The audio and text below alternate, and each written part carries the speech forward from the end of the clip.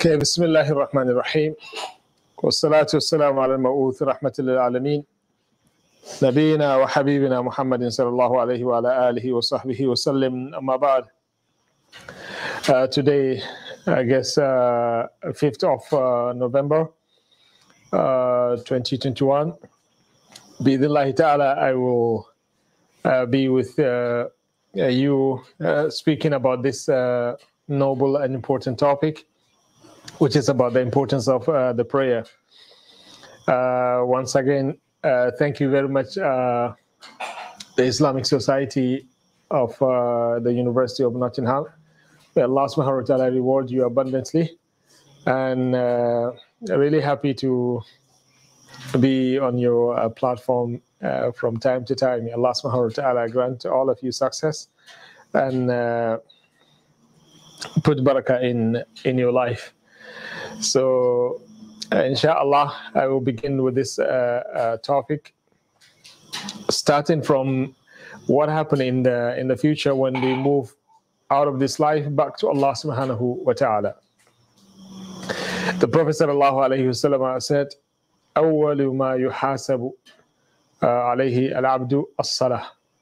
The first thing that Allah subhanahu wa ta'ala will judge a person when he meets him on the day of judgment is the prayer. If the prayer is okay, the Prophet sallallahu alayhi wasallam said, فَقَدْ أَفْلَحَ وَأَنْجَحَ. So the Prophet sallallahu alayhi wasallam said, the first thing that Allah subhanahu wa ta'ala will question you about it concerning the matters of religion on the day of judgment is the prayer. The day of judgment, you know that this is a day that everyone is waiting for. There is no way for a person to escape this. The poet says, وَلَوْ أَنَّا إِذَا مِتْنَا تُرِكْنَا لَكَانَ الْمَوْتُ رَاحَةَ كُلِّ حَيٍّ وَلَكِنَّا إِذَا مِتْنَا بُعِثْنَا وَنُسْأَلُ عِنْدَهَا عَنْ كُلِّ شَيْءٍ. He says, if the issue is about we live in this life and that will be the end of it, he says death is going to be the resting place for every living one. Yeah, because you know the tragedy of this life and the calamity of this life. And if the issue is about you dying and that the case is closed, then alhamdulillah, death is going to be the moment of rest for everyone. But the issue is not like that. A person will be caused by Allah subhanahu wa ta'ala to die, and then he will be taken back to Allah subhanahu wa ta'ala for accountability. In Surah Al Imran, Allah subhanahu wa ta'ala says, كُلُّ نَفْسٍ ذَائِقَةُ الْمَوْتِ وإنما توفون أجوركم يوم القيامة فمن زحزح عن النار وأدخل الجنة فقد فاز وما الحياة الدنيا إلا متاع الغرور. Allah says, every soul shall taste death. Yani, this confirms that which the poet says, that everyone is going to taste the death. And the rest of the ayah also confirm it properly, where Allah subhanahu wa ta'ala says, وَإِنَّمَا تُوَفَّوْنَ أُجُورَكُمْ يَوْمَ الْقِيَامَةِ. So there is no way, no way that a person can escape death. You will die. Allah subhanahu wa ta'ala said to the Prophet sallallahu alayhi wa sallam, إِنَّكَ مَيِّتٌ وَإِنَّهُمْ مَيِّتُونَ. You will die and they will also die. If death took the Prophet sallallahu alayhi wa sallam, for sure it would take any other person who is lower than the Prophet sallallahu alayhi wa sallam. And there is nobody in the same position with Rasulullah sallallahu alayhi wa sallam. So he died as a clear and indirect message to everyone that there is no way for you to escape death. It has to come. That's part of the process and the system that Allah subhanahu wa ta'ala prescribed in this life of ours. So you will be dead. Allah says, وَإِنَّمَا تُوَفَّوْنَ أُجُورَكُمْ يَوْمَ الْقِيَامَةِ. On the day of judgment, everyone will be given his reward, an ajr, yawm al-qiyamah. Whatever you do, good or bad, Allah subhanahu wa ta'ala is going to compensate you. Allah subhanahu wa ta'ala is going to let you see that. إِنَّمَا تُوَفَّوْنَ أُجُورَكُمْ يَوْمَ الْقِيَامَةِ. On the day of judgment, everyone will be coming back to Allah subhanahu wa ta'ala to receive his reward. As Allah subhanahu wa ta'ala says, فَمَنْ يَعْمَلْ مِثْقَالَ ذَرَّةٍ خَيْرًا يَرَهُ وَمَنْ يَعْمَلْ مِثْقَالَ ذَرَّةٍ شَرًّا يَرَهُ. No matter how much small is the righteous deed you are doing, you will see it on the day of judgment. And no matter how much small is the evil deed somebody is doing, They will witness that on the day of judgment. Every single thing will be documented by Allah subhanahu wa ta'ala, as He says in the Hadith al-Qudsi, إِنَّمَا هِيَ أَعْمَالُكُمْ أُحْصِيهَا لَكُمْ ثُمَّ أُوَفِّيكُمْ إِيَّاهَا فَمَنْ وَجَدَ خَيْرًا فَلْيَحْمَدِ اللَّهِ وَمَنْ وَجَدَ غَيْرَ ذَلِكَ فَلَا يَلُومَنَّ إِلَّا نَفْسَهُ. Allah subhanahu wa ta'ala says, these are your deed. أُحْصِيهَا لَكُمْ, I am gathering it, keeping it for all of you. Whatever you do, Allah subhanahu wa ta'ala is recording that. Nothing will escape the eyes of Allah subhanahu wa ta'ala. We are going too far. Let's go back to those people who are initially recording everything. There is nothing that escape what you're doing. There is nothing that will escape what they're recording. Allah subhanahu wa ta'ala says, مَا يَلْفِظُ مِنْ قَوْلٍ إِلَّا لَدَيْهِ رَقِيبٌ عَتِيدٌ. You will never utter a word except that you have the Raqib and Atid. These are the two angels. Each and every one of them has been described by Allah subhanahu wa ta'ala with Raqaba, with Raqib, and Allah subhanahu wa ta'ala called them Raqib and Atid. Raqib means somebody who is always watching you. And Atid means somebody who is always with you. Atid means somebody who is always with you. Raqib means somebody who is always watching you. So these two angels are going to be with you all the time to take record of whatever you are doing. So these are the things that Allah subhanahu wa ta'ala says on the day of judgment, every single person will be given that which he earned in this life. The harvest is going to take place when you meet Allah subhanahu wa ta'ala, not in this life. Although some of us might get the evil consequence of that which they are doing, or the good result of that which they are doing, but the real harvest is going to take place on the day of judgment when we meet Allah subhanahu wa ta'ala. So Allah subhanahu wa ta'ala says, فَمَنْ زُحْزِحَ عَنِ النَّارِ وَأُدْخِلَ الْجَنَّةَ فَقَدْ فَازَ. On that day, subhanallah, everyone will be looking for what can help him to pass the test, the real examination, what can help him to pass the test. Subhanallah, every single person will be like that. Allah subhanahu wa ta'ala says, a person will be running away from his mother, from his brothers, from anyone. Nobody will be agreeing to meet anyone. Everyone will be running away because the father is afraid of the son to raise an issue against him. The mother also like that. If you're looking for the day of stinginess, everyone is looking for a single reward that can take him up. This is the day Allah subhanahu wa ta'ala says, لِكُلِّ امْرِئٍ مِّنْهُمْ يَوْمَئِذٍ شَأْنُ يُغْنِيهِ. On that day, every single person will be busy with his own affairs. Nobody will be thinking of another person. It's a very tough day, my dear brothers and sisters. Anything that can cause the mother to throw away her child, you should understand that this is really a tough day. So Allah subhanahu wa ta'ala talk about this day and what will happen on the day of judgment before the decision is been made by Allah subhanahu wa ta'ala. Whatsoever will happen, Allah subhanahu wa ta'ala introduced that in the Quran and in the Sunnah of the Prophet sallallahu alaihi wasallam in a very brief way, which is more than enough for those people who are willing to prepare for that. You need this preparation because the only success on that day lies in that which this ayah mentioned. When Allah subhanahu wa ta'ala says, فَمَنْ زُحْزِحَ عَنِ النَّارِ وَأُدْخِلَ الْجَنَّةَ فَقَدْ فَازَ. Whoever is taken away from hell, Allah subhanahu wa ta'ala take him away from hell.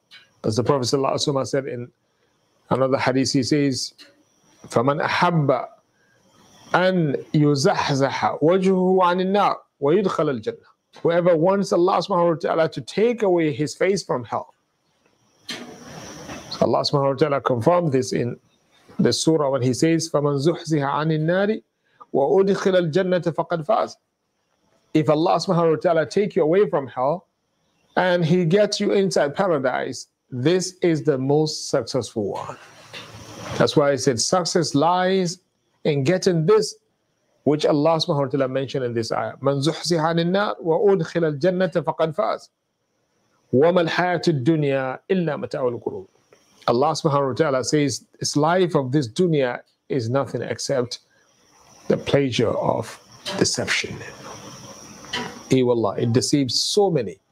They think, Allah subhanahu wa ta'ala just send them here, to enjoy life, which caused them sometimes to even forget the future life, which is the hereafter. Not just to forget that, there are some of them who actually don't believe in the Day of Judgment to be a reality. Why was that? Because of the wealth. Allah says, يَحْسَبُ أَنَّ مَالَهُ أَخْلَدَ. He thinks that the wealth Allah subhanahu wa ta'ala has granted him is going to grant him an everlasting life, He will never die because of that. Allah subhanahu wa ta'ala talk about those two brothers in Surah Al-Kahf. One of them was telling his brother, he says, وَمَا أَظُنُّ السَّاعَةَ قَائِمًا.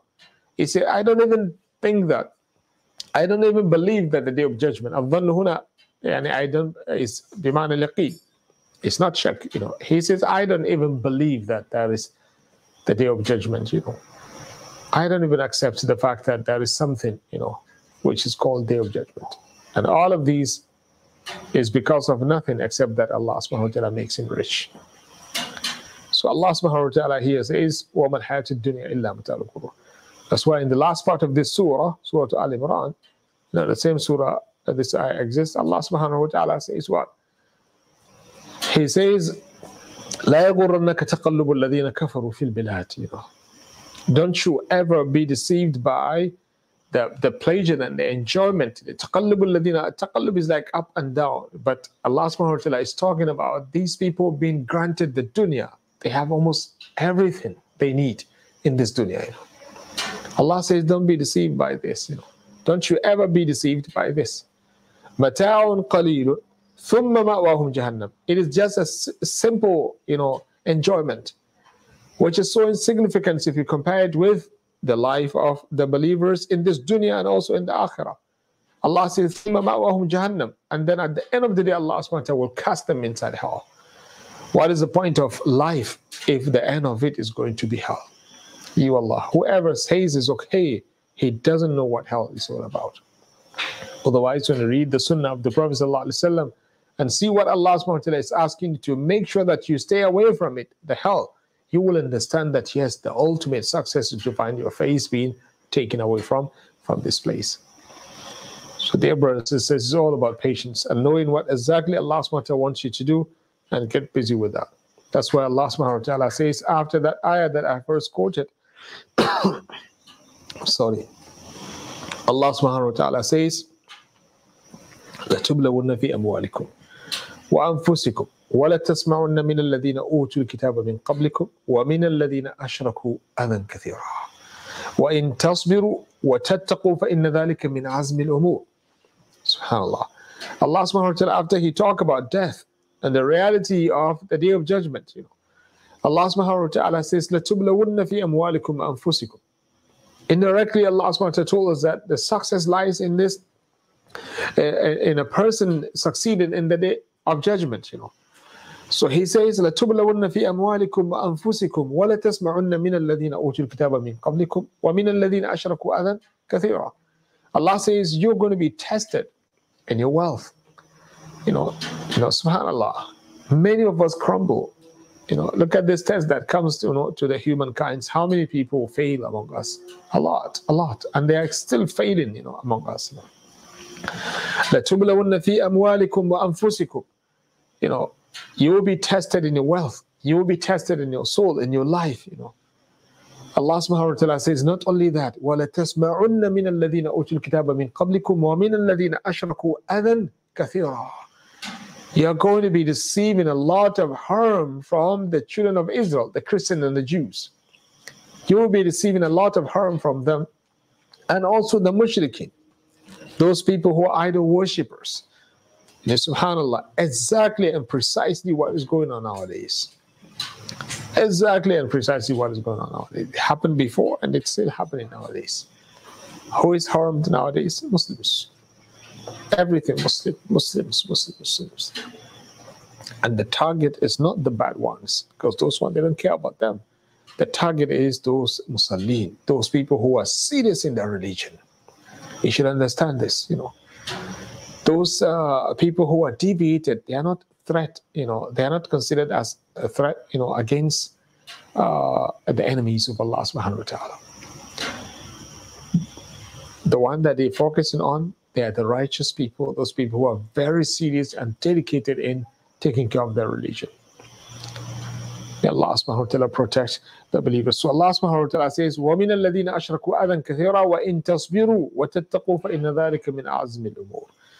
You want Allah subhanahu wa ta'ala to make you amongst the successful one and the most important people in His eyes, and put you in that high position. Allah subhanahu wa ta'ala says, be patient. That's why He says, if you're patient, this is going to be counted. Allah subhanahu wa ta'ala as one of the biggest achievement a person will be having in this life before he meets Allah subhanahu wa ta'ala. I decided to take us in this simple journey, very simple journey, that life doesn't end here. We're going to be facing a heavy, heavy, heavy test on the Day of Judgment. Heavy test. Dear brothers and sisters, I did not mention anything about this day. All of these things that I've mentioned is just like scratching the surface, with no exaggeration. It's like I'm just scratching the surface. If I go deep, inside the book of Allah subhanahu wa ta'ala and the sunnah of the Prophet sallallahu alaihi wasallam, subhanallah, we find things which, subhanallah, the hair of your body will be standing out when you hear them. As Allah subhanahu wa ta'ala says, فَكَيْفَ تَتَّقُونَ إِن كَفَرْتُمْ يَوْمًا يَجْعَلُ الْوِلْدَانَ شِيبًا. How can you protect yourself? How do you think it is possible for you to protect yourself if you are to disbelieve in Allah? How can you protect yourself from the evil and the tragedy of a day that makes a young baby gray-headed? Imagine a tragedy that turns the hair of a baby into white color. We know that, this happens when a person gets old, but subhanallah, out of the tragedy, and this is just a statement that came from Allah subhanahu wa ta'ala to the father of everyone, Adam alayhi salam, that statement was so difficult to be tolerated and to handle in the way the hair of this person would turn into gray.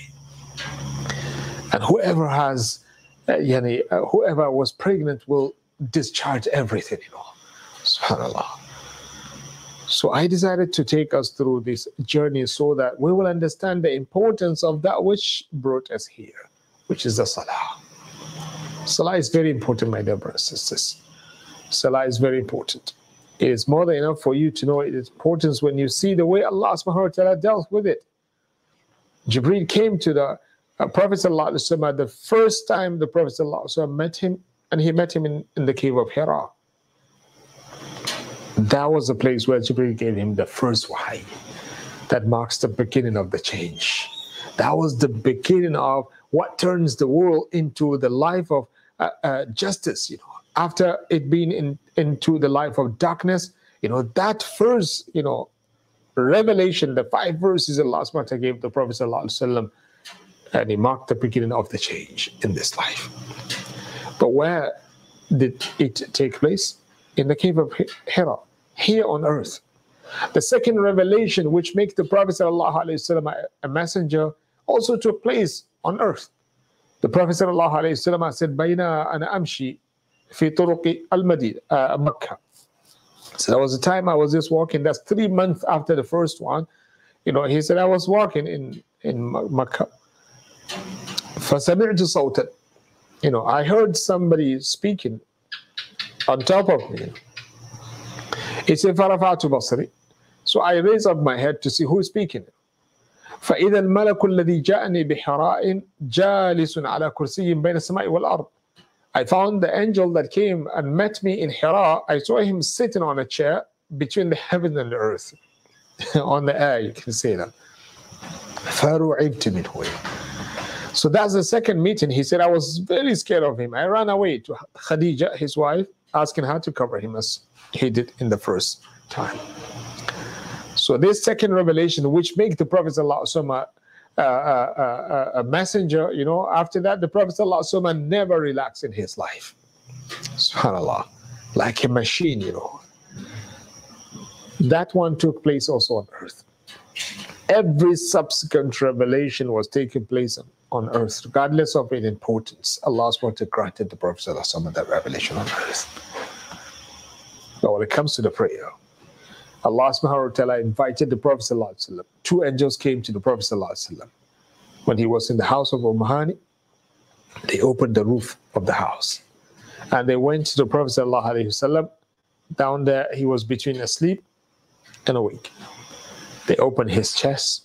They bring the heart. They wash it properly, filled it with iman, put it back, close it. They took him to the Buraq, the Masjid al-Haram, where the Buraq was there, the animal. They had that longer journey. Look at the process first. Because he is going to meet the Most High, Allah Rabbul Alameen. So they removed the portion of the shaitan from his heart and threw it away. And they closed back the heart. So they took the Prophet ﷺ to that journey to the Bayt al-Maqdis, where Allah subhanahu wa ta'ala gathered all the prophets of Allah subhanahu wa ta'ala for him as a welcome reception. He saw all of them, Musa, Isa, Adam, and all of them, subhanAllah. And he led them in the prayer. He prayed 2 rakat with them, and he was the Imam, subhanAllah. Imam al-awwaleen wal-akhirin. The Imam of the first generation includes starting from Adam and the Akhir, and the last person to be born until the day of judgment. That is solved, to bring them so that he can pray with them. That's more than enough to show to you that this act of worship is really, really, really, really important. That's why it is the second act of worship in terms of importance after the Shahadatain. No doubt about this. The second thing after the Shahadatain is the prayer. That's why the scholars mention that Tarkus Salah, staying away from praying, is worse than zina, worse than taking riba, worse than any other sin apart from shirk. The Prophet ﷺ passed through that, and he said, I met Musa alayhi salam in his grave, and I saw him praying to Allah subhanahu wa ta'ala. He passed Musa and he saw him praying to Allah subhanahu wa ta'ala. كما قال النبي صلى الله عليه وسلم, as the Prophet صلى الله عليه وسلم said, الأنبياء في قبورهم يصلون. The messengers of Allah subhanahu wa ta'ala, they are in their graves also praying to Allah subhanahu wa ta'ala in the graves. What does that tell you, the importance of the prayer, in which Allah subhanahu wa ta'ala making mandatory upon those prophets, or he asked them, or he advised them, The point is, in their graves, Allah subhanahu wa ta'ala commanded them also to pray. This is for the prophets. You and I, when we die, it is over. No more act of worship after you move back to Allah subhanahu wa ta'ala. So you better get it now. So the Prophet sallallahu alaihi wasallam moved, and Jibreel took him to that extraordinary journey, subhanallah. We're talking about the distance of 3,500 years. Prophet sallallahu alaihi wasallam penetrated that in one night. SubhanAllah. Even from Bayt al-Maqdis to Mecca, we're talking about a month of a journey of a month, But the Prophet ﷺ did that within the same night, and he moves to the heavens. That one is not amazing when you look at the one in the heavens, He went to the first heaven. He was welcomed by the angels there. SubhanAllah. Very beautiful moment. The time is not, the lecture is not about this, but I just had to introduce the prayer through this hadith of the Prophet ﷺ on this journey. Otherwise, Isra wal Mi'raj is a very beautiful journey. Very, very beautiful journey. I really invite each and every one of you to find the time and go and look for those hadiths that talk about Isra wal Mi'raj, and get, a lot of lessons, and things that will increase your iman and help you to hold upon Allah subhanahu wa ta'ala, subhanallah. So he says, I moved to the first heaven. He met Adam and some other, so many angels, moved to the second, third, fourth, fifth, heaven number 6. He met Musa alayhi salam, and he went to the heaven number 7, the last one. He met Ibrahim alayhi salam next to the Bayt al-Ma'mur, the Kaaba of the angels. The house that is resembling the Kaaba for the angels. From that moment, Jibreel alayhi salam told him, Ya Rasulullah, hada maqami. He said, Ya Rasulullah, this is the last position I can reach. You have to move alone. Subhanallah. Subhanallah, subhanallah. Even Jibreel alayhi salam couldn't move, anymore. That was the last level he can reach, Can you sense that, subhanAllah? Level of the respect that Allah subhanahu wa ta'ala put on the Prophet sallallahu alayhi wasallam, It took him to a place where the closest angel to Allah subhanahu wa ta'ala, the biggest angel in terms of authority, and leadership, subhanAllah. Jibreel couldn't go. He told the Prophet sallallahu alayhi wasallam, that's the last place I can go. You have to continue going alone. The Prophet sallallahu alayhi wasallam moved. He says, Allah subhanahu wa ta'ala raised me up to the place where I can hear the sounds of the pens writing the decrees of Allah subhanahu wa ta'ala. SubhanAllah. In that place, Allah subhanahu wa ta'ala revealed to the Prophet sallallahu alayhi wasallam. He did not see Allah, but Allah spoke to him directly. No barrier of angel. No angel as intermediary or a messenger between Allah subhanahu wa ta'ala and Rasulullah. Straightforward Allah subhanahu wa ta'ala talk to the Prophet sallallahu alayhi wasallam. And that place Allah subhanahu wa ta'ala gave the Prophet sallallahu alayhi wasallam the prayers. It was 50 verse, and even the number 50 prayers to be prayed on the daily basis, it shows what? Importance, that life cannot be, comfortable without having these prayers. Otherwise, why the number is so high? That means you really need it, like the way you need you need the air for breathing. So the Prophet ﷺ was so happy to take the prayer, 50 prayers. Allah subhanahu wa ta'ala granted him 50 prayers. He was so happy with that.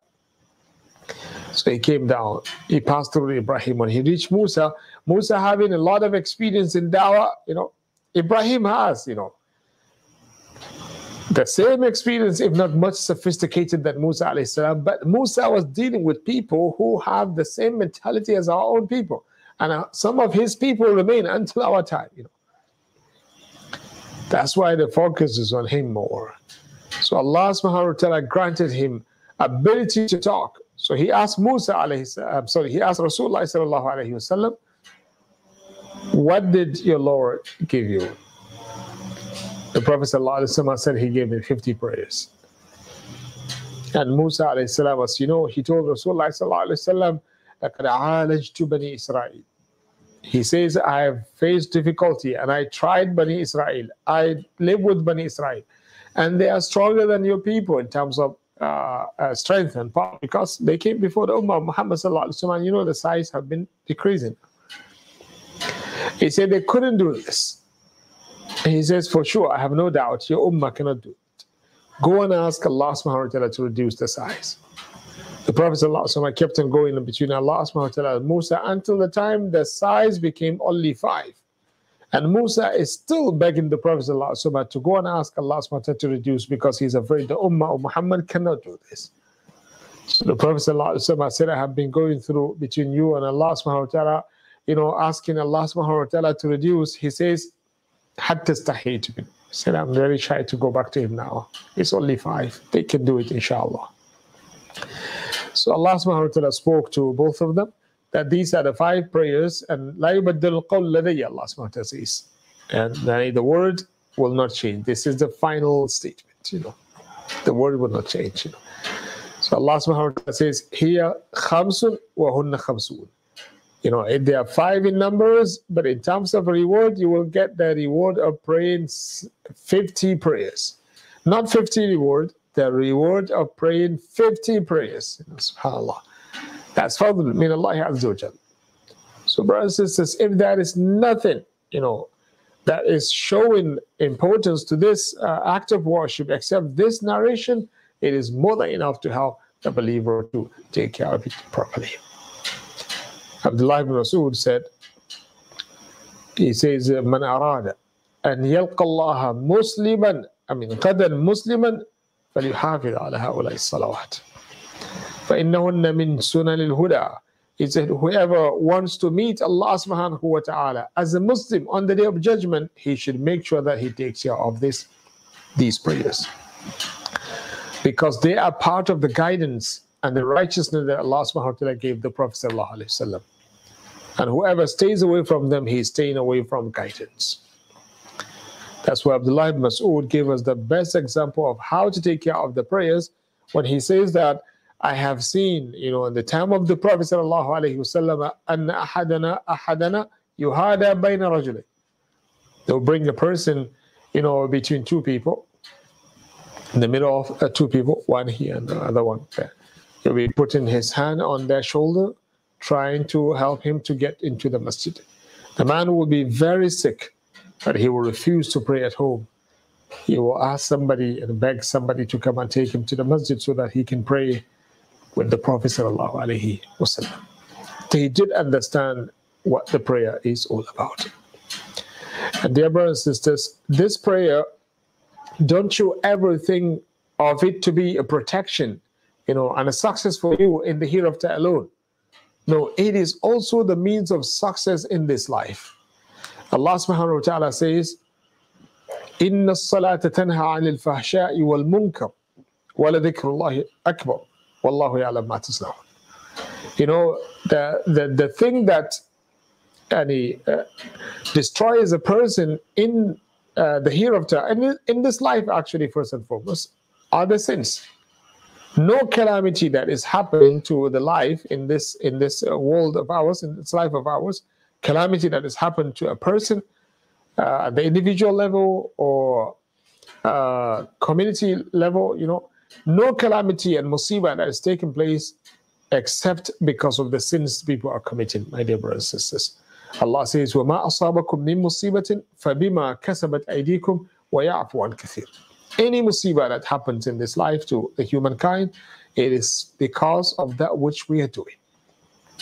So if you're looking for the source of all evils that are taking place in our life, look at the sins. They are the source of anything that is taking place in this life, which is evil. Allah says nothing happens to you of the musibah except it is because of what you earn. So the more sins we have, the more calamity are taking place in this life, and we can see on the daily basis. Allah subhanahu wa ta'ala in the past says, sorry, أَوَلَا يَرَوْنَ أَنَّهُمْ يُفْتَنُونَ فِي كُلِّ عَامٍ مَرَّةً أَوْ مَرَّتَيْنِ ثُمَّ لَا يَتُوبُونَ وَلَا هُمْ يَذَّكَّرُونَ. I mean, Allah is speaking to the people in the time of the Prophet sallallahu alaihi wasallam. Why can they focus and ponder a bit? They will see that أَنَّهُمْ يُفْتَنُونَ فِي كُلِّ عَامٍ مَرَّةً أَوْ مَرَّتَيْنِ.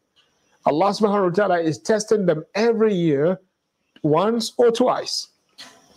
Subhanallah. He says every year, once or twice. ثُمَّ لَا يَتُوبُونَ وَلَا هُمْ يَذَّكَّرُونَ. But unfortunately, that test that Allah subhanahu wa ta'ala is bringing was not enough to convince them to repent to Allah subhanahu wa ta'ala, to understand that something is going wrong in their life so that they can come back to Allah subhanahu wa ta'ala. It was enough.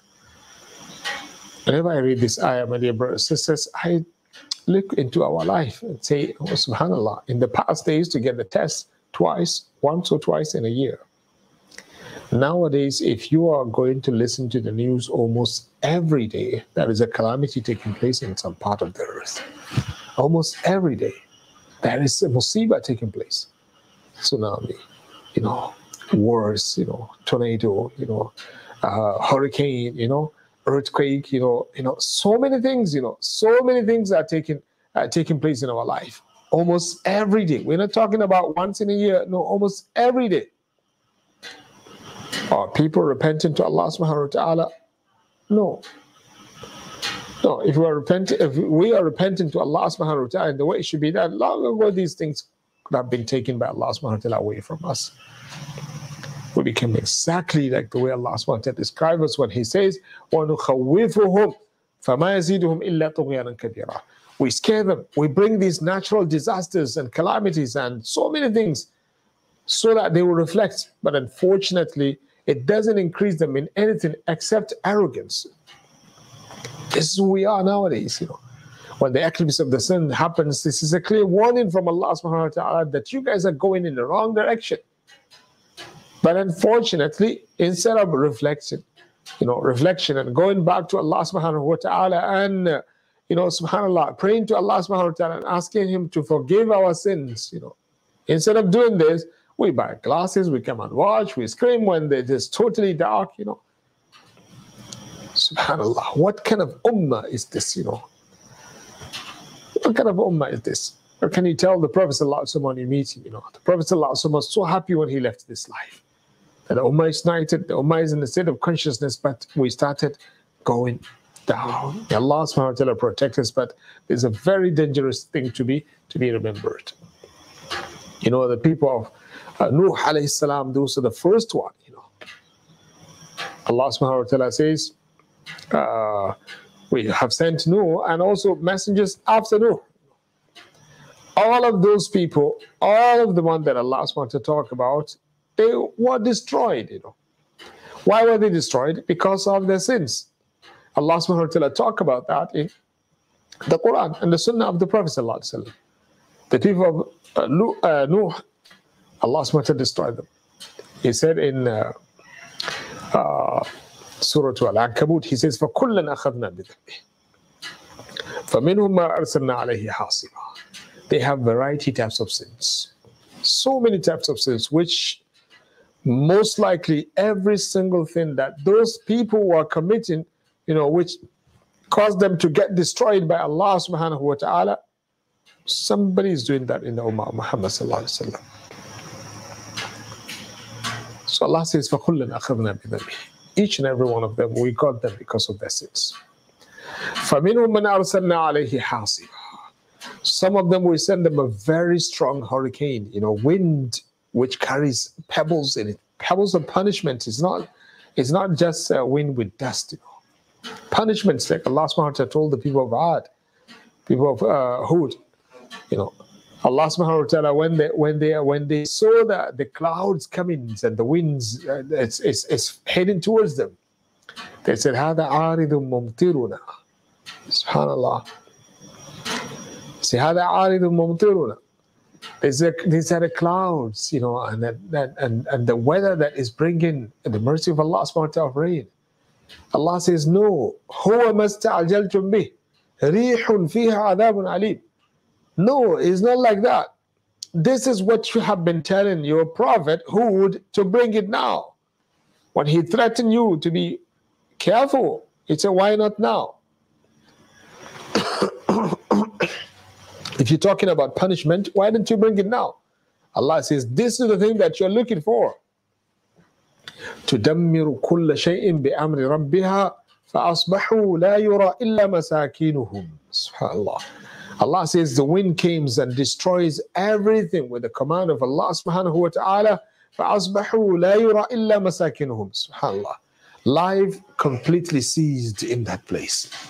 You see nothing except houses remain. That's why Allah subhanahu wa ta'ala says, وَبِئْرٍ مُعَطَّلَةٍ وَقَصْرٍ مَشِيدٍ. He destroyed the people of the community. Nothing remained in that city except بِئْرٍ مُعَطَّلَةٍ. Wherever you see a bi'r, life is there. Bi'r means the well. But now it's totally neglected because the inhabitants have been taken by Allah subhanahu wa ta'ala away. Away from where? From this life. You see strong castles built by those people. Very strong castle and fortresses. Now nobody is staying in that place, Allah subhanahu wa ta'ala says, وَكَمْ أَهْلَكْنَا مِنْ قَرْيَةٍ بَطِرَتْ مَعِيشَتَهَا فَتِلْكَ مَسَاكِنُهُمْ لَمْ تُسْكَنْ مِنْ بَعْدِهِمْ إِلَّا قَلِيلًا وَكُنَّا نَحْنُ الْوَارِثِينَ. SubhanAllah. Allah subhanahu wa ta'ala says, how many times we destroy a nation that was so arrogant, They were so arrogant.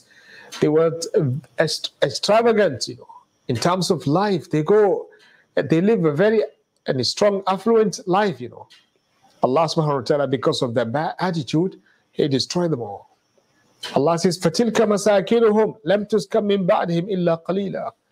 Those were their places of living, لَمْ تُسْكَنْ مِنْ بَعْدِهِمْ إِلَّا قَلِيلًا. Nobody lived in those areas except in a few situations. Who is the inheritor of those places? Allah. Allah says, وَكُنَّا نَحْنُ الْوَارِثِينَ. We moved them from existence.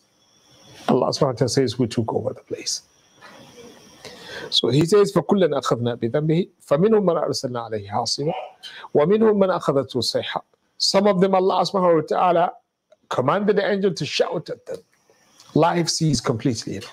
Those guys, may Allah protect us. They told their prophet Salih alayhi salam, the Thamud, They think that they're the strongest nation, you know. They inherited the power and the heritage from Ad, you know, almost the same size, you know. They think everything is okay. They threatened the Prophet Salih alayhi salam.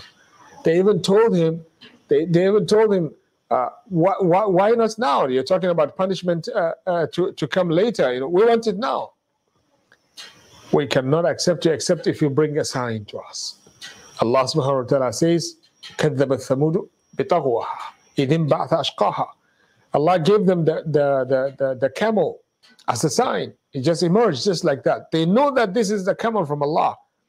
And subhanallah, they couldn't bear with the simple condition that Allah subhanahu wa ta'ala laid down for them, you know, when it comes to their feeding. You know, a day for the camel, a day for you guys. And it would benefit the whole community. You know.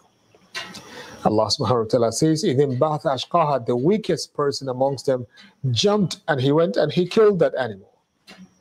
فَكَذَّبُوهُ فَعَقَرُوهَا فَدَمْدَمَ عَلَيْهِمْ رَبُّهُمْ بِذَنْبِهِمْ فَسَوَّاهَا. You know, in Surah Hud, Allah subhanahu wa ta'ala told them, تَمَتَّعُوا فِي دَارِكُمْ ثَلَاثَةَ أَيَّامٍ ذَلِكَ وَعَدٌ غَيْرُ مَكْذُوبٍ. You have only 3 days to survive, to live, enjoy whatever you want. You know. SubhanAllah, they think it's a joke. After those 3 days, what happened to them? Just a shout, and it took away the life in that place. You know. Allah says, وَمِنْهُمْ مَنْ أَخَذَتْهُ الصَّيْحَةُ وَمِنْهُمْ مَنْ خَسَفْنَا بِهِ الْأَرْضِ. And some of them we caused the earth to open and it get down inside, like Qarun. That's why in the same surah Allah subhanahu wa ta'ala says, وَقَارُونَ وَفِرْعَوْنَ وَهَامَانَ. Those were the criminals in the time of Musa alayhi salam, the leaders of the criminals. It says, وَمِنْهُمْ مَنْ أَغْرَقْنَا. Allah subhanahu wa ta'ala says, some of them we caused them to sink and to drown in the sea, like the people of Lut alayhi salam. I'm sorry, like the people of Nuh alayhi salam, and the people of Lut also as well. People of Nuh alayhi salam, the Tufan came. فَأَخَذَهُمُ الطُّوفَانُ. You know, and they're so arrogant, Allah subhanahu wa ta'ala sent His wrath on them. فَفَتَحْنَا أَبْوَابَ السَّمَاءِ بِمَاءٍ مُنْهَمِرٍ. The heavens opens completely and khalas, it was over. So you can see all of those people, you know, that we mentioned, they were destroyed because of what? Because of their sins. That's why Allah subhanahu wa ta'ala says, فَمَا كَانَ اللَّهُ وَمَا كَانَ اللَّهُ لِيَظْلِمَهُم وَلَكِنْ كَانُوا أَنفُسَهُمْ يَظْلِمُونَ وَمَا رَبُّكَ بِظَلَّامٍ لِلْعَبِيدِ. Allah says, Allah never wronged them, never oppressed them. وَلَكِنْ أَنفُسَهُمْ كَانُوا يَظْلِمُونَ. But they oppressed themselves. What brought them into that kind of tragedy? The sins, my dear brothers and sisters. Wallahi, my dear brothers and sisters, there is nothing that is destroying our life that is worse than the sins. The sins, they are the greatest and the worst type of destruction we're bringing to our life, you know, and the community as well. So the prayer, Allah subhanahu wa ta'ala says, تَنْهَا عَنِ الْفَحْشَاءِ وَالْمُنْكَرِ.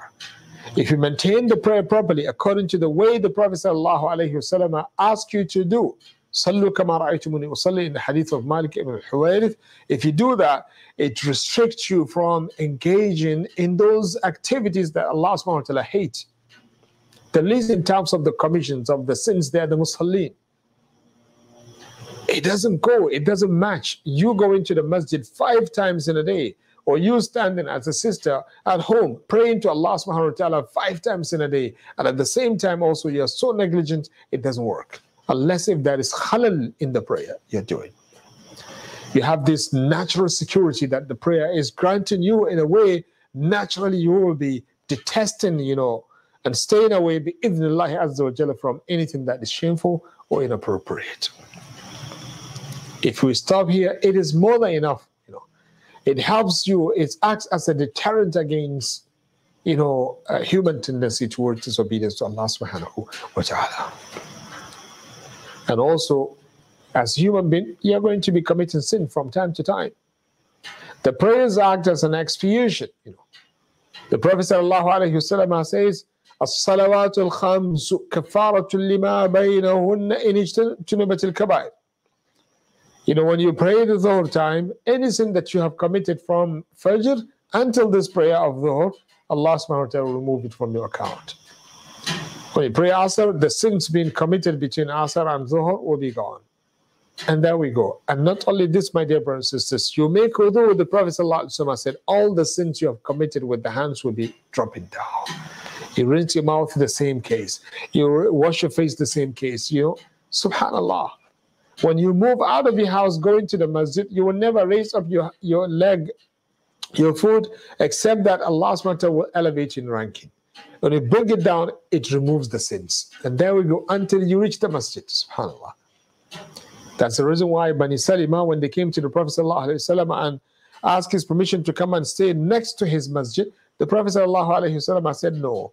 Diyarakum tuktabu atharakum. Diyarakum tuktabu atharakum. He said, ilzamu diyarakum. You know, stay and remain where you are, because your footsteps are written for you, you know, accounted for you. So that's the prayer, you know. It acts as an expiation, you know, for you to remove the sins before you meet Allah subhanahu wa ta'ala. And as I said, you know, all of these are benefits that you will be receiving them on the Day of Judgment, and I will be closing, inshallah, with that in the near future. But let's see, does it have any also protection that it does in this life? Yes, it has. It has. When you go through the story of the righteous people, you will see a lot. It really has a strong, you know, protection, you know, for you in this life, physically and spiritually. Eddie, I don't want to go too far. I know all of you are aware of the case of Jurayj, Sahibu Bani Israel, one of the monks, you know. His mother visited him in his masjid in the forest. Unfortunately, she found him praying the sunnah, and unfortunately, he did not listen to her call. She was quite old. She has to put her hand on the face to see the place properly, you know. So she's coming all the way from the city to him, you know. And she called him. And Jurayj he understood that this is his mother. But unfortunately, she found him praying at that moment. So whenever she called him, he said in his mind, Ya Allah, hadhi salati wa hadhi ummi. Ya Allah, this is my prayer, this is my mother calling me. Which one should I listen to?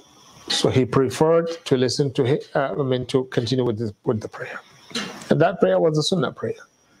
That was his mistake. You know. She came for the second time, also did not listen to her. She came for the third time also. 3 times his mother is coming, and all the time, anytime she came, she find him praying, and he would not listen to her.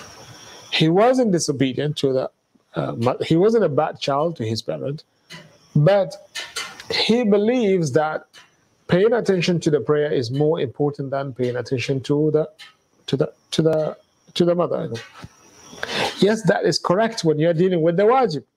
You're praying dhuhr and your mother called you, you don't listen to her. You continue with your prayer. When you finish, you go and apologize and tell her you're praying dhuhr.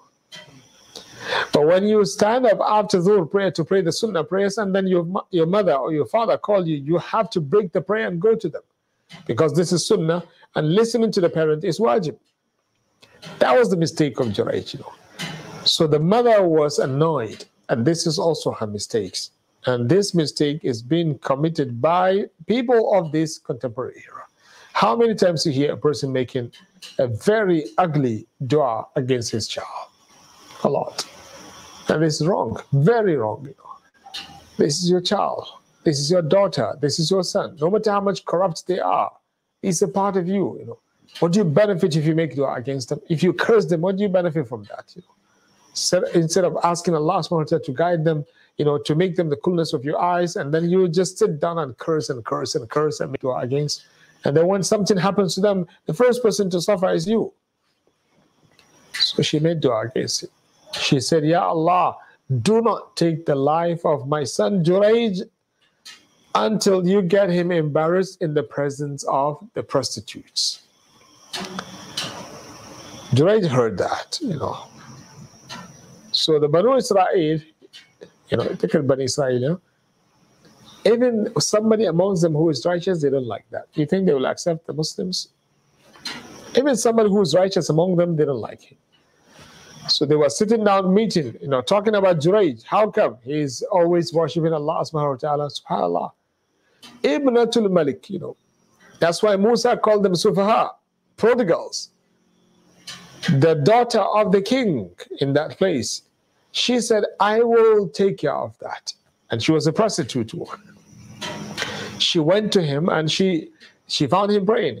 She called him. He doesn't want to listen because his mother even came and he did not listen to his mother. For sure, he would not listen to another sister. When she sees that, what did she do? She found out that there is a shepherd who used to come and rest next to the masjid of Jurayj. She went to that person and she submitted herself to him. That person committed zina with her. She became pregnant. She has a child. Right after the child came, she said, this is the son of Jurayj.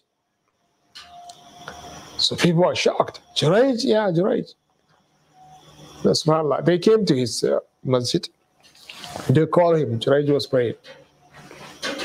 They called. Jurayj was praying. So what did they do? They brought him down. They destroyed the masjid, They brought him down and they kept on beating him. Jurayj did not know what did he do. He was asking them, what did I do? No explanation. At the end of the day, he told them, what did I do? You guys are beating me for what? They pointed at the baby. They said, this baby, where did you get him? SubhanAllah. The first thing that happens after they cool down a bit, and they show him the baby. We need explanation about this. Jurayj looked at the people who are surrounding him. He saw nobody except the prostitutes, the bad people, He remembered the dua of his mother. It's too late, Therefore, my dear brothers and sisters, be very careful. Be very careful. As children, you should be very careful. As parents also should be very careful. The dua of the parent is mustajaba, especially when they are oppressed. So Jurayj, when he saw that, he remembered the dua. And subhanAllah, he knew that nothing can save him except what? Going back to Allah. Nowadays is what? Going back to the magicians, going back to the psychologists who need also somebody to counsel him, They go back for solution and give them and get what from them, Evil recommendation which will put them into more tragedy than what they were in. SubhanAllah. But Jurayj understood that the only way out he has is to go back to Allah subhanahu wa ta'ala, the one who sees everything and controls everything. And he understood that the best way to approach Allah subhanahu wa ta'ala is when you pray. Brothers and sisters, take this from me. The best way, ala al-itlaq, with no doubt, the best way to approach Allah subhanahu wa ta'ala for a solution is when you pray to Allah subhanahu wa ta'ala. Especially when you make sujood. Remember the Prophet ﷺ, all the prophets of Allah subhanahu wa ta'ala are running away from the intercession. Rasulullah ﷺ said, I'm on it. And he went to Allah subhanahu wa ta'ala and made sujood. The first thing he did, sujood to Allah subhanahu wa ta'ala. And he cried a lot. Allah subhanahu wa ta'ala really loves sujood. That's why the Prophet ﷺ said, the closest moment you are to Allah is when you prostrate to Allah subhanahu wa ta'ala in the prayer. That's why he says, when you make dua in the sujood, he said, فَقَمِنٌ أَن يُسْتَجَابَ لَكُمْ. Definitely Allah subhanahu wa ta'ala is going to listen to your dua. So Jurayj told them, please, if you can help me to pray 2 rakat. They told him, go. They let him go and pray 2 rakat. In those 2 rakat, he complained to Allah subhanahu wa ta'ala. Allah knows what is going on. In those 2 rakat, he asked Allah subhanahu wa ta'ala to interfere. And look at the intervention of Allah subhanahu wa ta'ala. Allah, did he interfere? Yes. Subhanallah. What happened after that? Jurayj, right after the prayer, he came to them. He said, can I have the baby? They gave him the baby. This is a newborn baby, We're talking about a newborn baby. The Prophet ﷺ explained to us that there are 3 babies that spoke when they are in the cradle. One of them is this one, Sahib Jurayj. So what happened was, Jurayj asked them to bring the baby. He took the baby. He hit the stomach of the baby. He said, Ya ghulam, man abuk? SubhanAllah. He says, boy, who is your father? Subhanallah. Look at the yaqeen, you know, look at the yaqeen that Allah SWT granted him. He said, who is your father? The boy pointed at the shepherd who was there. He says, Ra'il Ghanam, the shepherd, you know. And then people were shocked. The baby was talking, you know. They started kissing Jurayj and they told him, we're going to build your masjid with gold and all of these things. He said, no, I don't want it. I just want it to be returned back in the way it was before.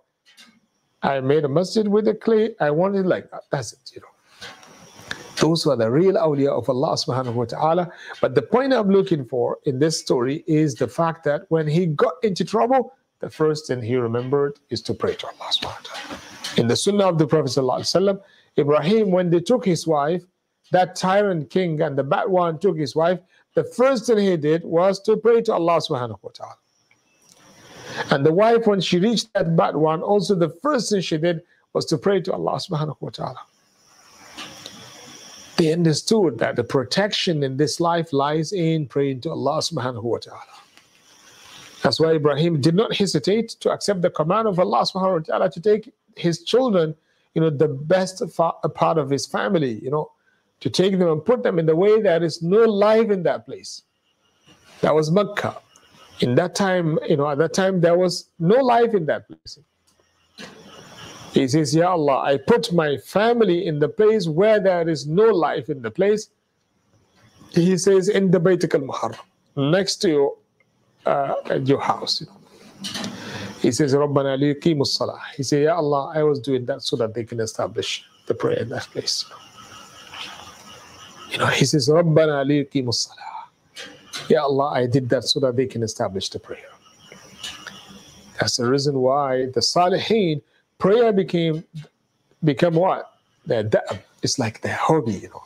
Rasulullah sallallahu alaihi wasallam said, "Ju'ilat qurratu ayni fi salah." Allah subhanahu wa ta'ala makes the coolness of my eyes in the prayer. I relax when I pray. I got relief when I pray, you know. SubhanAllah. They really enjoy praying, you know. And that can translate also how is it possible for the Prophet sallallahu alaihi wasallam to stand for how many hours at night? 4, 5, 6 hours, you know. Praying to Allah subhanahu wa ta'ala without getting bored of that. Until the time the nature of his feet changes. Why? The nature of the feet change. Why? Because of long standing.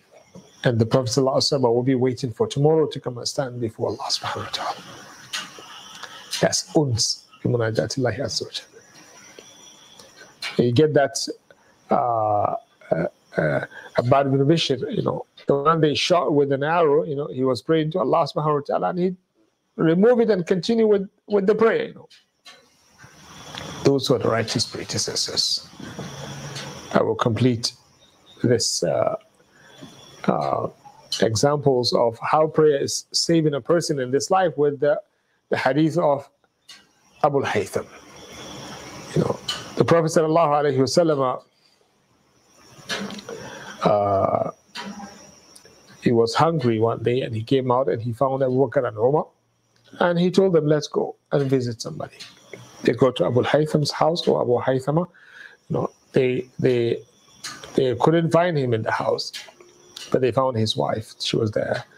So she told them, Abu Haytham, my husband went to get us some water to drink. You know. So before the Prophet ﷺ left, the man came back, alhamdulillah.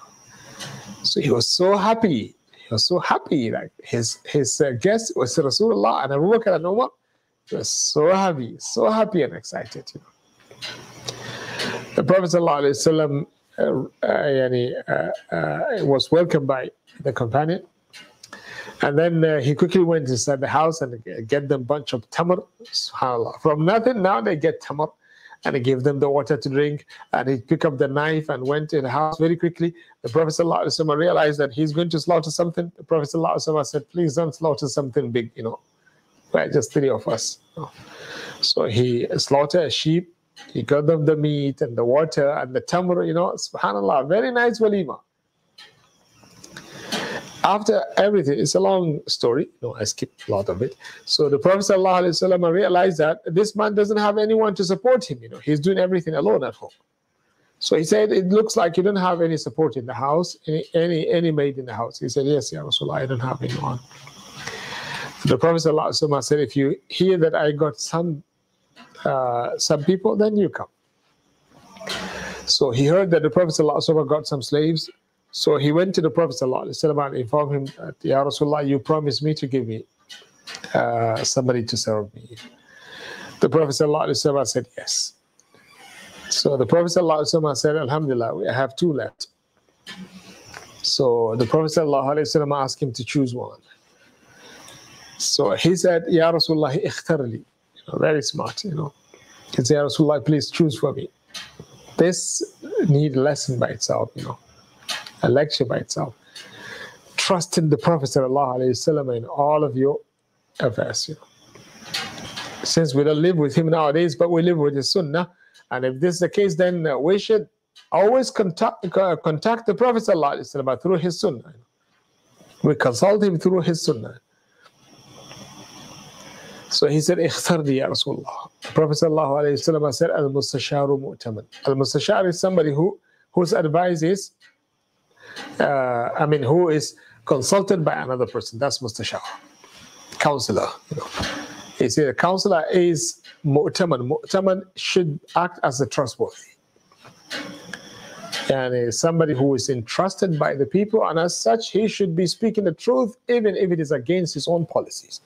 As long as you know that this is the truth, you should tell the person who is asking for his advice. The Prophet ﷺ told him, اختر هذا فإني رأيته يصلي. There were two slaves there. He said, take this one, because I saw him praying to Allah subhanahu wa ta'ala. وأوصيك بخيرا. He said, and please be very kind with him. Be very kind to him. So he took the slave and went back home. When he reached home, the wife saw the slave. She said, how did you get him? He said, Alhamdulillah, this is my case. I told the Prophet ﷺ about his promise, and the Prophet ﷺ asked me to choose this one because he saw him praying. And the Rasulullah ﷺ asked me to be kind with him. So when the Prophet, when Abu al-Haythama told her this, subhanAllah, that's a benefit of getting a company that is righteous and good, So she told him, you will never reach the peak of acceptance, and taking the advice of Rasulullah ﷺ, except if you free him. SubhanAllah. Right after she told him this, he looked at that slave and told him, اذهب فأنت حر لوجه الله. He was looking for somebody to help him in the house.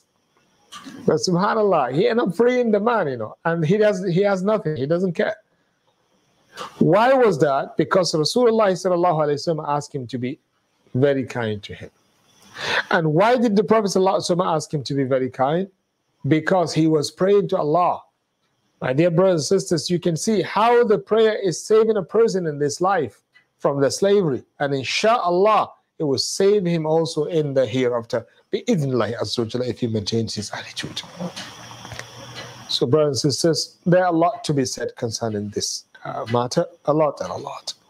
But I did not intend to go beyond an hour, and I guess now it's more than 1 hour. We have been speaking. So I will close with this hadith of the Prophet ﷺ that I started my speech with it, where the Prophet ﷺ said, the first thing that you will be questioned by Allah subhanahu wa ta'ala about is the prayer. If the prayer is perfect, you definitely succeed. And if the prayer is not perfect, the person fails. And that will be the thing that will take place on the day of judgment. Allah subhanahu wa ta'ala will ask the angel to check the book of your record to see whether you pray or not. And if you pray, whether the prayer is complete or not. So the Prophet ﷺ said, if the prayer is okay, Allah subhanahu wa ta'ala will ask them to close the book and take you to paradise. I believe this is the ultimate success. And this is the meaning of hisaban yasira. Allah subhanahu wa ta'ala will have the simple hisab for you, which is the ard. Allah subhanahu wa ta'ala after this will take you and have a special discussion between you and him and take you to paradise after that. That day is going to be seen as 50,000 years long, but for the righteous people and the musallin, it's going to be just like the the duration between Dhuhr and Asr. As the Prophet ﷺ said, يوم الجمعة على المؤمنين كقدر ما بين صلاة الظهر والعصر. For the believers, the day of judgment is going to be just like the duration between Dhuhr and Asr. Imagine because of your prayer, you're going to see this. Prayer is one of the reasons why you see Allah subhanahu wa ta'ala on the day of judgment. That's why the Prophet ﷺ said, when they asked him about the possibility of seeing Allah, he said, you will definitely see him, and nobody will be asking his friend to move so that he can see Allah subhanahu wa ta'ala, because you will see him just like the way you see the moon, Laylatul Badr, when it is completely circle. And then he says, you're going to see Allah on the day of judgment. And if you can be able not to miss a prayer that is before sunrise and the prayer before the sunset, you should do. He's speaking about Asr and the Fajr. Asr and the Fajr. What is the connection? You know, he was talking about seeing Allah. He said, you will be seeing Allah. And therefore, if you can be able not to miss a Fajr prayer and the Asr prayer, you should definitely do that. It's one of the causes of seeing Allah subhanahu wa ta'ala. One of the reasons and asbab of seeing Allah subhanahu wa ta'ala on the day of judgment is to maintain your prayers. So the Prophet sallallahu alayhi wa sallam said, if the prayer is complete, Allah subhanahu wa ta'ala will take the person to paradise, the rest of the sins will be gone. Inshallah. And if the prayer is incomplete, then Allah will ask them to check and see from the sunnah if you have any sunnah, and that's the importance of the sunnah prayers, my dear brothers and sisters. It's very dangerous to live a life without praying the sunnah. Because if you have deficiency, which I do believe, we're going to go back with deficiency in our prayers. Look at our prayers nowadays. If the previous nation, they have deficiency in their prayers, you know, because we are human beings. What do you think of the prayer nowadays? Which people are very negligent. Anas bin Malik says, I couldn't see anything which has been preserved, you know, from the time of the Prophet ﷺ, that everyone is preserving nowadays, you know, except the prayer. And you started neglecting the prayer also as well. That was Anas in his time. I don't know what would he say if he come to our time. So if you have sunnah prayers, Allah will take from the sunnah prayers to complete the deficiency you have in the wajibat.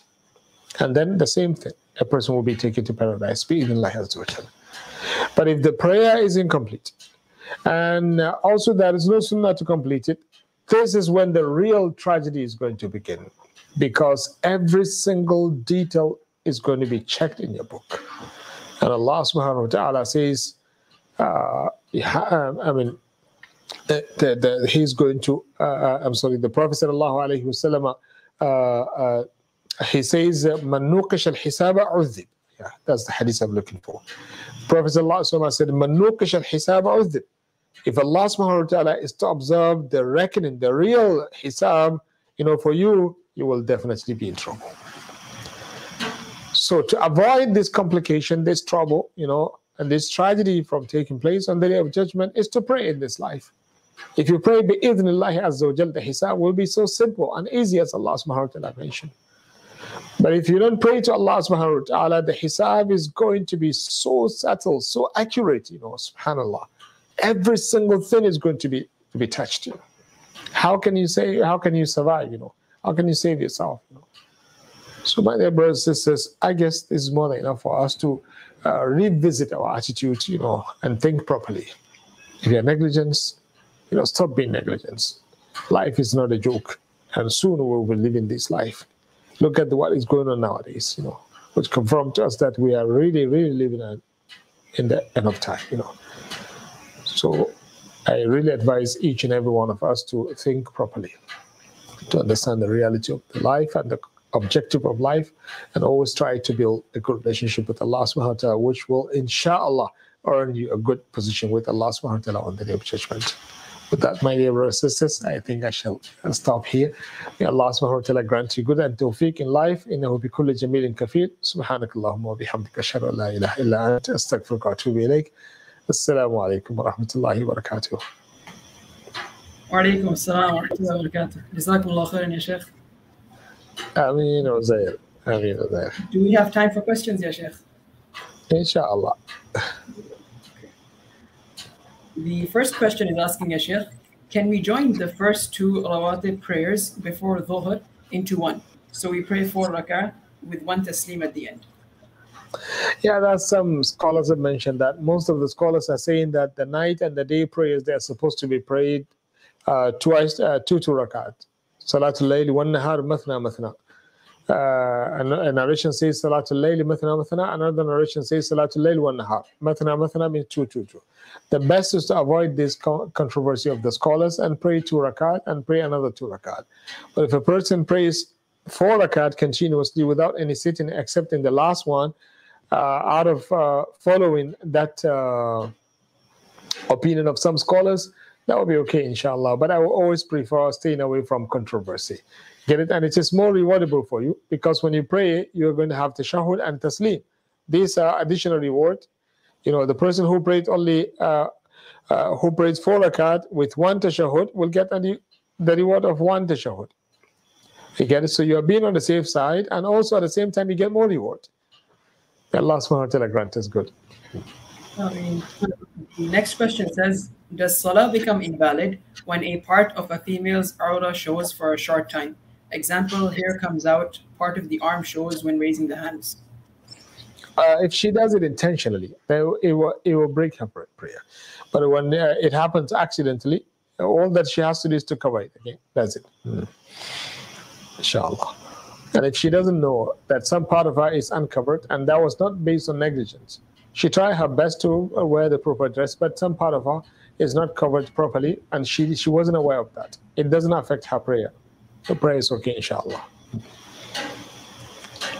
Assalamu alaikum, Sheikh. I'm very curious about how to make salah not mundane.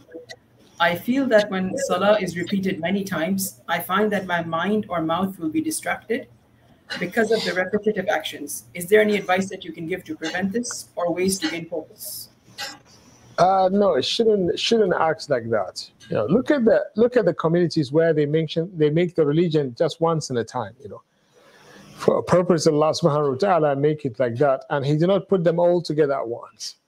And subhanallah, it's not repetition. You know, different types of prayers. You know, even the name is different. You know, Allah subhanahu wa ta'ala has given them, and also you see different ways of praying. Fajr is 2 rakat, and Asr and Dhuhr, these are 4 rakat. Isha is 4 rakat. This one is you raise up your voice. This one is 3 rakat. This one you make it silent. You know, the name is different. You know, and the way you are praying, although resemble the same thing, but you should know and always understand that having connection with Allah subhanahu wa ta'ala every single moment of your life is the thing that saves you in this life. Actually, it's a favor. You know, if you understand the one that you are meeting in the prayer, wallah, you will look for more. Rasulullah sallallahu alaihi wasallam was looking for more. Musa was not asking him to go and look for a decrease because it is too much. No, I'm sorry, because you shouldn't go to Allah subhanahu wa ta'ala all the time, but because he was just afraid of people not being able to do it. And nowadays you find some people, even 5 times in a day, they think it is so, I mean, it is an exaggeration, extremism, you know, to pray 5 times in a day. To get an idea. So if you understand the purpose and the one that you are meeting in the prayer, imagine, you know, a person meeting the one that he loves. You know. We don't get bored usually, you know. To get an idea, you're going to meet a king. The king is inviting you from time to time. You don't get bored. But this is the creator of everything. You are meeting him in the prayer, and 5 times in a day. This is really a privilege, you know. So if you understand this objective, bi'idhnillahi ta'ala, it will be helping you to remove that kind of a thought, you know, that is in your mind, that repeating something, you know, takes away the importance, will cause a person to get bored. It shouldn't act in this way. So read a lot about the prayer. This is my advice. Study, join classes where you will learn about the religion more and more. And inshallah, as I said, you will find it actually, you will look for more, you know. Why those people not just praying 5 times in a day, but they pray at night, you know. They believe that, you know, like one of them said when he was about to die, they asked him, why are you crying? He says, the reason why I'm crying is that I am going to lose that enjoyment I used to have at night when I pray to Allah subhanahu wa ta'ala. To get an idea. So they do understand that this is a meeting between them and Allah subhanahu wa ta'ala. And the most important moment in their life is this. That's why they wait for it. That's why their heart is always connected to the masjid, so that they can come and stand in that state of humbleness, reflect upon Allah subhanahu wa ta'ala. So look at it like this, bi'idhnillahi ta'ala. It helps, inshallah, to stay away from those type of thoughts. Someone keeps forgetting how many rak'ahs they prayed despite trying very hard to focus and remember. How can they overcome this?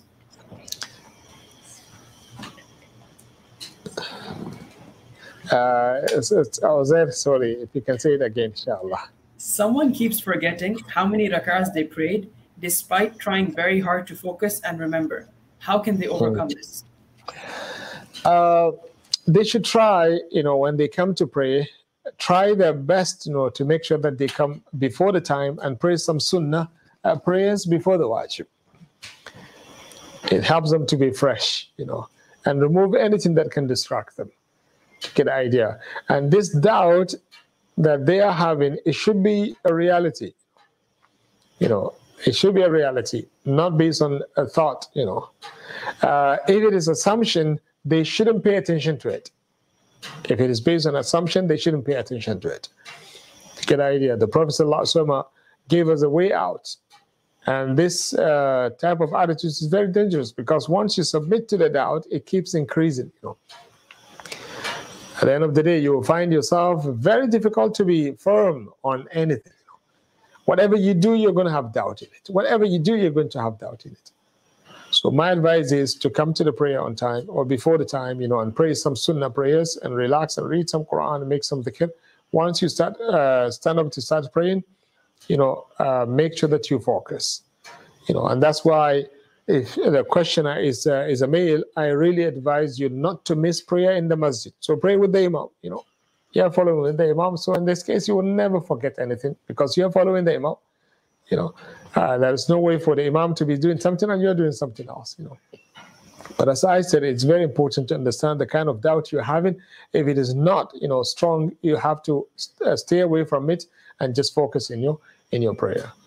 But as I said, also come to the prayer on time, before the time. Actually, pray some sunnah prayers. It helps you to make your brain fresh, inshallah. May Allah subhanahu wa ta'ala grant you good and tawfiq. And once that happens, if the doubt is 50-50, whereby you cannot make a preference, in this case, you take the lesser amount. But as I said, it shouldn't be all the time. When it is all the time, every time you are like this, then this is the time for you not to pay attention to the doubt anymore. Because most likely you are praying correctly, but shaitan doesn't want you to relax. You get it? But if it is, once maybe after a month, in this case, the way to fix it, if the doubt is 50-50, you cannot make a preference, then you take the lesser amount. You don't know whether it is 2 or 1, you take 1. You complete your prayer. After you finish, you make sujood al-sahw before the salam. But sometimes the doubt is something that could be avoided, but whereby you can make a preference. You can have the vast majority of your thoughts to favor one of the amounts. You don't know whether it is 2 or 1. But according to the vast majority of your thought is that you pray 2 rakat. So you go with that. Or according to the vast majority of your thought, you pray only 1 rakat. You go with that. If you can make preference, in this case, the sujood al-sahw should be after the salam. The sujood al-sahw should be after the salam. May Allah grant you and all of us tawfiq. I'll add this question since it's related. What if someone forgets a sajda within the sujood al-sahw? So he only makes 1 sujood al-sahw instead of 2. What should be done in that case?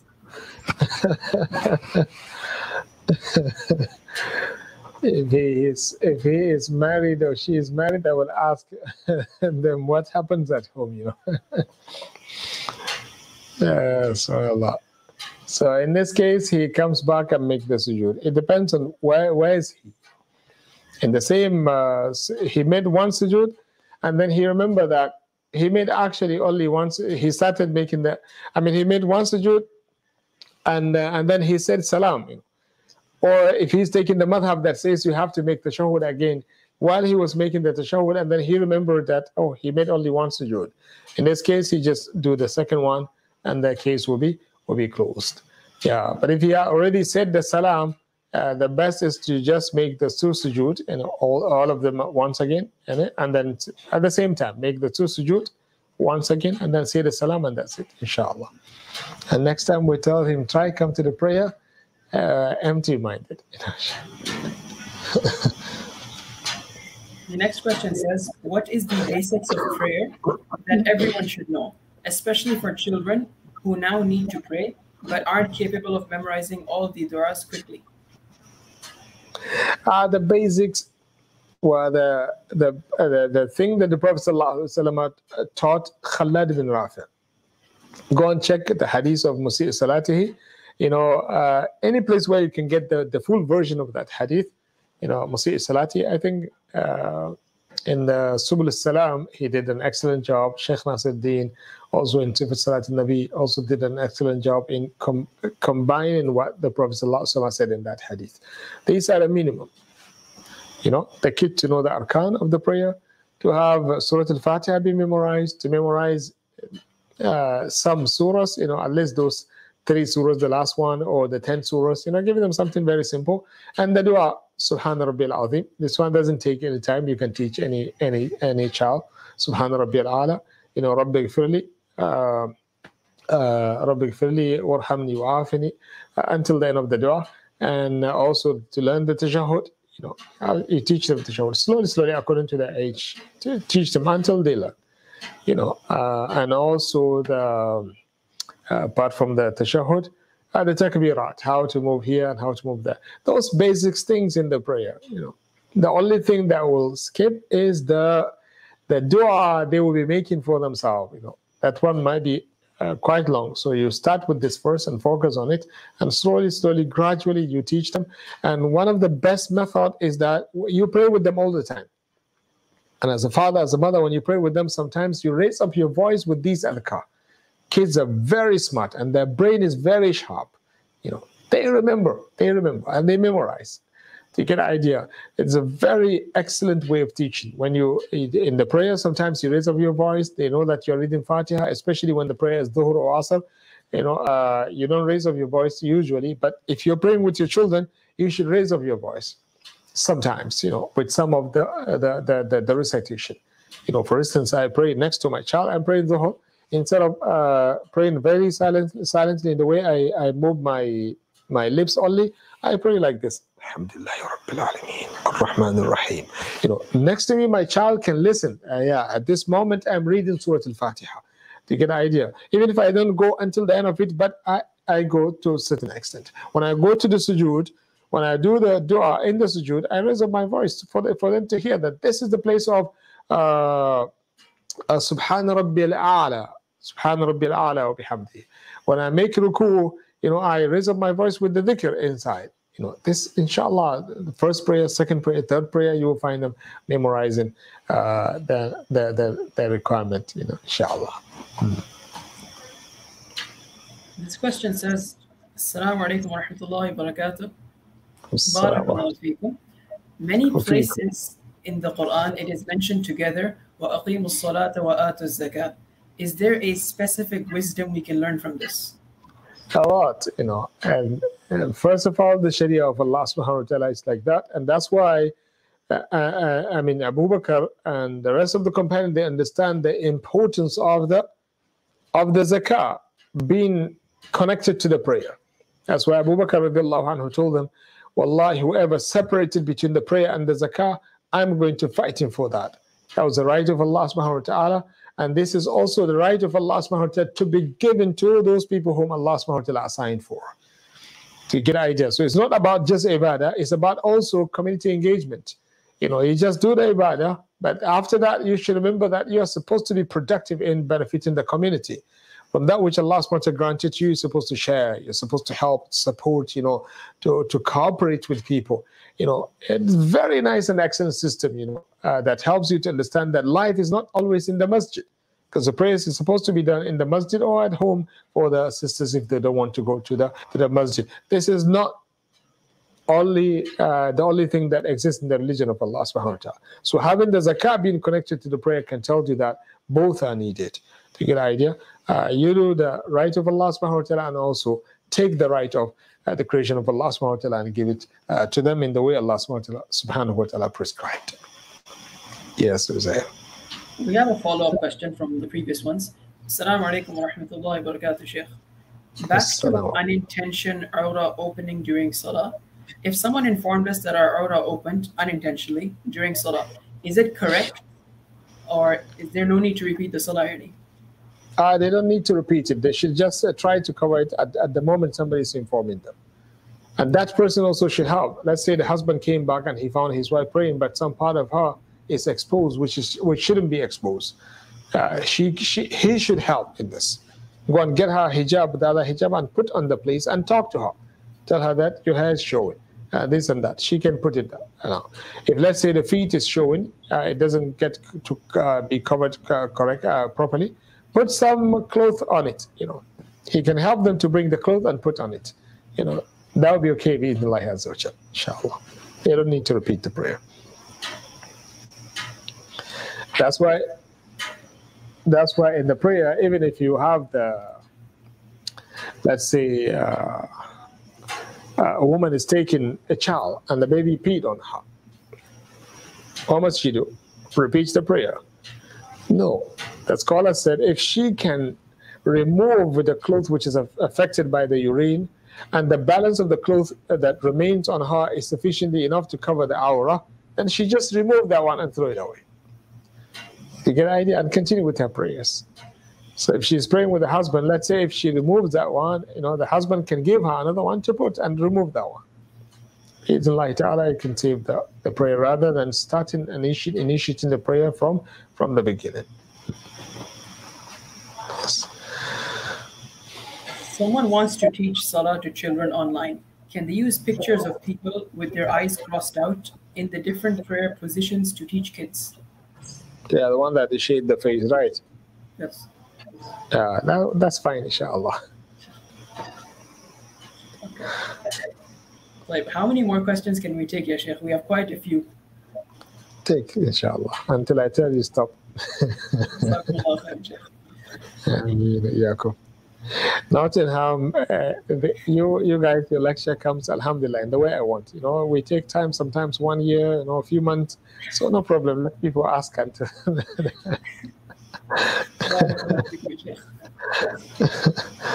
I mean, if we are praying the loud prayers, such as Fajr, Maghrib, and Isha, behind the Imam, do we read Al-Fatiha with the Imam in the first 2 rak'ah, or keep silent and then read it after the Imam? You wait until the Imam read first. You keep silent when the Imam is reading Fatiha. After he says, Wala Dallin, you say Ameen with him, then you quickly read your Surah Al-Fatiha. Yeah, that's how it is. You don't read with him.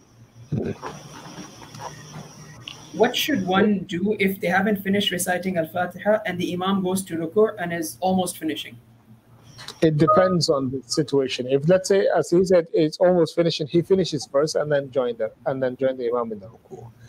If the person joined the prayer from the beginning and the Imam finished the Fatiha and he doesn't finish, he has to finish and then he joins the Imam. And this person is blamed because what was he doing in the prayer until the time Imam finishes his Fatiha? But if a person joined in a time which is not enough actually to finish the Surah Al-Fatiha, he started, then the Imam bow for the ruku', he has to stop anything and go for the ruku'. You get the idea? So the only problem is with the person who is there with the Imam from the beginning, and he did not finish the Surah Al-Fatiha. What was he doing? So that's why our recitation of Surah Al-Fatiha should be very quick when you're with the Imam so that you will not get into this trouble. What people are doing nowadays to see the person remain in the prayer, the Imam is in the ruku', and sometimes the Imam goes to even sujood, he's still trying to finish Surah Al-Fatiha. I don't know which Fatiha is he reading. That's wrong practice. You get the idea? But somebody who has, only a few, words left, he should wait and finish first and then join the Imam in the ruku'. Okay, that takes how many seconds? 2, 3, 4, 5 seconds, inshallah. There's only a few minutes left of Fajr and the person is afraid of missing prayer. So he takes wudu quickly and prays despite needing to use the bathroom. Is his prayer valid? What type of using the bathroom? Just maybe urine akramakumullah or the other one? Yeah, the prayer is valid according to the vast majority of the scholars. And actually, everyone should accept this, because the condition of the time is taking the preference more than any other condition. What he did was absolutely right. If you stand up and you need to use the bathroom, as long as the need is not that strong in the way it prevents you from practicing the rukun. Let's say you cannot make sujood, you cannot stand, then in this case you cannot pray. You have to go and relieve yourself and then come back again. So what he should do is a person should go to the bathroom and just quickly relieve himself, clean himself, and come and make the tayammum. If he thinks that making wudu will get the time out, then he makes the tayammum and come and pray to Allah subhanahu wa ta'ala. To get idea. So when a person wakes up and he needs a bathroom, but it is not that much strong need. The best, if he knows that if he uses the bathroom, the prayer time will be gone. He should just go and make wudu very quickly and pray to Allah subhanahu wa ta'ala. After that, then go and use the bathroom. There's a similar question to this. It says there's a few minutes left. Should the person prioritize the sunnah prayer for Fajr, or should he pray the Fajr? He should pray go for the Fajr first. Sunnah prayer should come afterwards. Let's say you wake up, you have only 5 minutes left. Okay. 5 minutes, inshallah, can pray. If you know that you can pray the Sunnah prayers very quickly, read only Surah Al-Fatiha and pray very quickly. In the sujood and ruku, just Subhana Rabbil Azim, and then you go. In the way, inshallah, 2 minutes you'll be done with the Sunnah prayer. Not very quickly, like touch and go. No, you pray calmly, but very quick. If you know that you can have, let's say, at least 2 minutes, because what we want is when you come for the Fajr prayer, you finish the whole first rakah. The first rakah, you finish it all. When you can finish the 2 sujood of the first rakah, then you got the time. The second rakah, even if the time already gone out, it doesn't affect your prayer at all. But if you are afraid of missing the time, if you pray the sunnah, the wajib, not just the best, it is wajib for you to begin with the wajib prayer first, and then later on you come and pray the sunnah prayers. The only person that maintained the arrangement is somebody who missed the time already.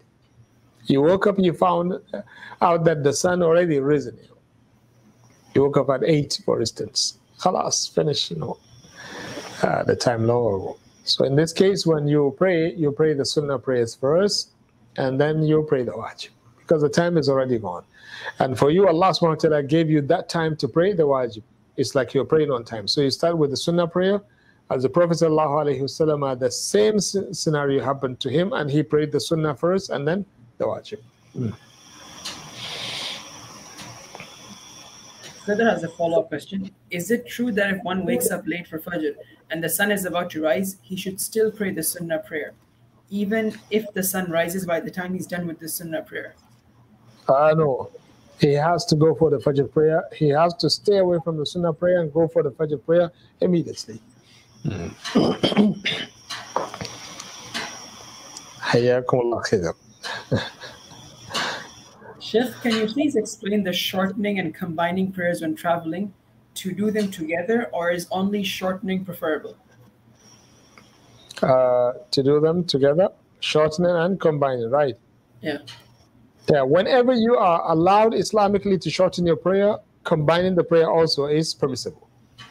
If you're allowed to shorten, combining also is permissible. Bi-idhnillah azza wa jal.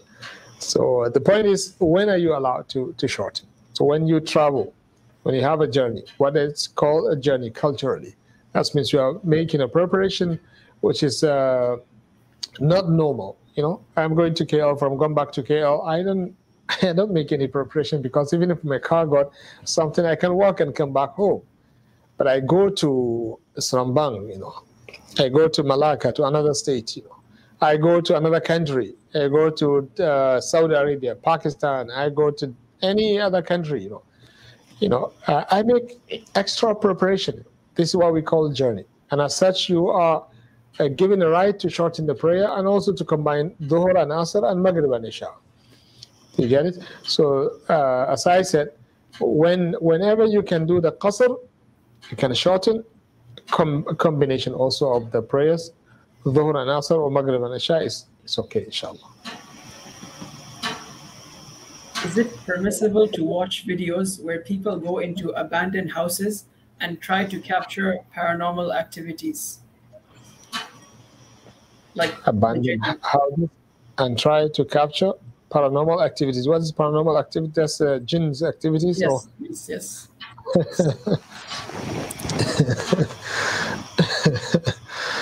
Tell them Islamic society has the halaqat li tahfiz al-Quran. Should come and check. It's absolutely waste of time, It's absolutely waste of time. Anyway, watch videos that are educational, even if it is any fun, no problem, inshallah, as long as those videos are showing something that is halal. But those people are wasting their time, and it's also a wrong thing to be done, Wrong thing to be done. And those type of things that are not supposed to be shown to the kids. Yeah, it's supposed to be shown to the kids.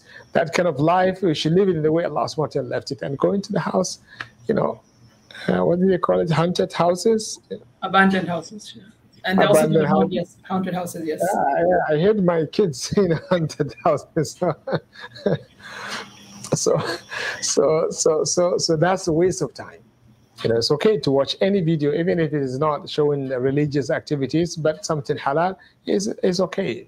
But those type of things, I take them as a waste of time. And as a Muslim also, anything that doesn't bring you closer to the akhirah and benefit your akhirah, staying away from it is zuhd, inshallah. But at the same time, as I said, watching events which are halal events, even if you don't get any akhirah benefit, it's fine, inshallah. This, inshallah, is the second last question, Sheikh. Okay.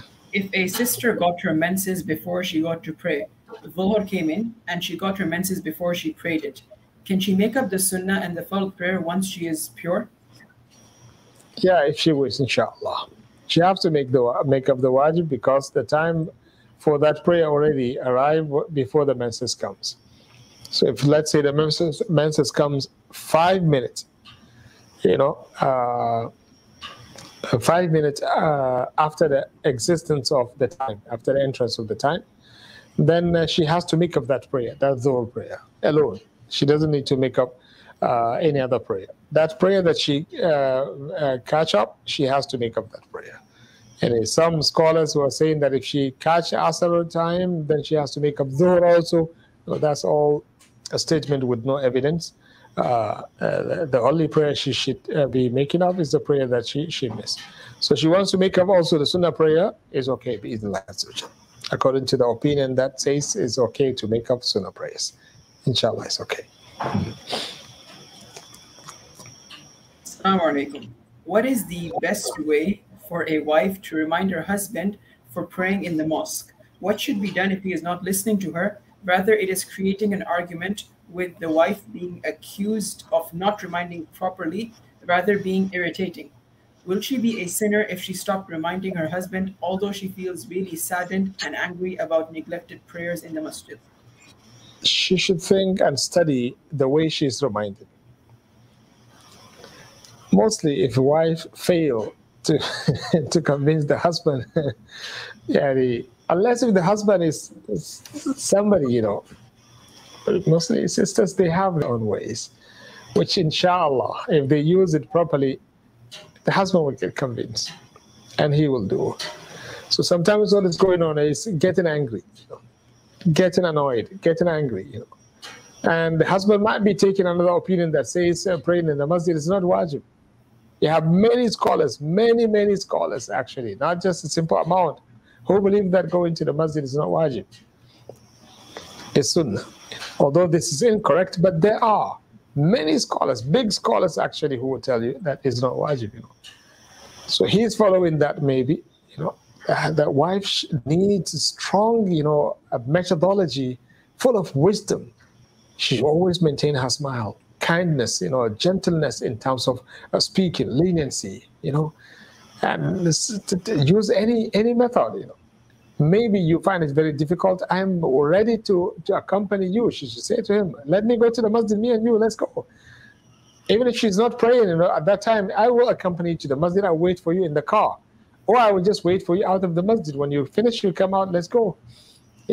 Do everything possible, but I really advise her to maintain her smiles whenever she approaches the husband. This is really important. This is really important. Once she tried to talk with an angry face, then, this is the husband. He believes even culturally and naturally he is a leader in the house, and why is she doing this? Although she's not a slave, she's a partner in living, but there is always a better way to convey a message, There's always a better way to convey a message. And my advice is whenever you fail to convey the message and somebody is very aggressive, to you, and especially as it is mentioned in the question, I guess, that he is saying that the method is wrong, to get idea. So the first thing you should do is to question your methodology. What am I doing? How am I doing it? Nuhu alayhi salam was inviting them in the night. It doesn't work. In the daytime, he changed, All of these are telling you that, yes, somebody is trying to find the best way to approach a person, because the idea is you want him to go to the masjid, So at the same time, you should always think of how to approach him in a better way, inshallah. May Allah subhanahu wa ta'ala grant us tawfiq, and inshallah, you will see a day whereby you will not pray at home at all. You will always go to the masjid. And may Allah subhanahu wa ta'ala help us to see the end of this pandemic so that masajid will come back in the way they are. They were. That's the end, inshallah, Sheikh. Okay, thank you very much, Uzair, and all the team, inshallah, from the brothers and the sisters side. May Allah subhanahu wa ta'ala grant you Firdaus and combine all of us in Firdaus al-A'la and grant you a good life and make all of you happy. I really appreciate. I enjoy being in the presence of Nottingham students.